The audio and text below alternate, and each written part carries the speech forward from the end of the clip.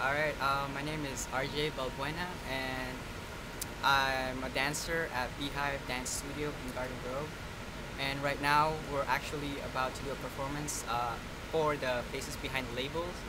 And I'm portraying a character who was a migrant worker in Asia, and his life as a struggle, and how he ended up becoming a migrant worker at a factory somewhere in Asia. And I'm really glad to be able to be a part of this, to put my talent, my as a dancer, to act out his life and to reach out to other people who might not know about the stuff that's been going on.